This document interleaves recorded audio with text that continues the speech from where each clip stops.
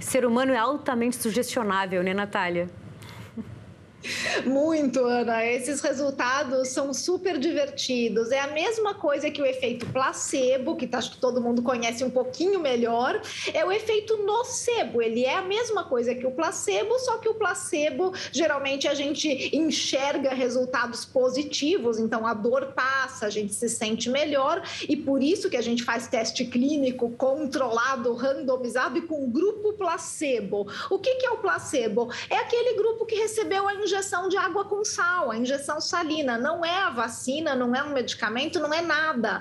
E a gente tem que saber que a vacina funcionou ou o medicamento funcionou melhor do que o placebo. Agora, esse estudo, ele fez o outro lado, ele foi olhar os efeitos adversos negativos e viu que o nocebo também está marcando presença ali, mostrando que a gente também tem que controlar para esse efeito, e eu acho uma ótima ideia mostrar esse estudo para as pessoas ficarem mais tranquilas em relação aos efeitos adversos.